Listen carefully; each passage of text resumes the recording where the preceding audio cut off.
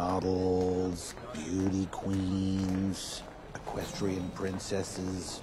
Shit. You know what I heard? They're even starting to hire strippers. I heard that.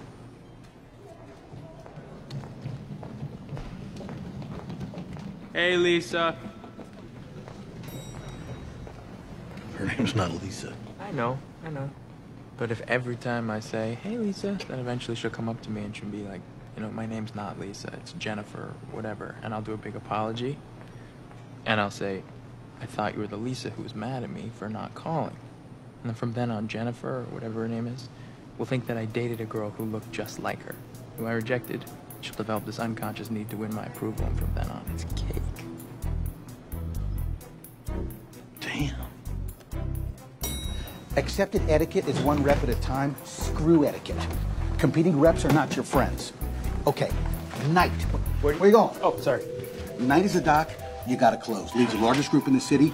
Lots of fucked up college students on Prozac. Should be on Zoloft. You always bring donuts?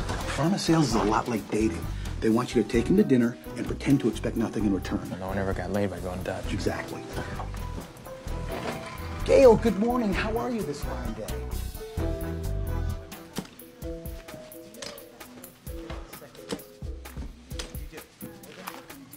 Sick people touch those. Well, I order a second test for a reason, goddammit. Unbelievable. That's it. Another time. No. They don't take us in 5 minutes, we leave. Only losers wait. There he is. Hey there, beautiful. How you doing? Get over here, Trey. 2 tickets to La Boheme on the 19th. I hate you.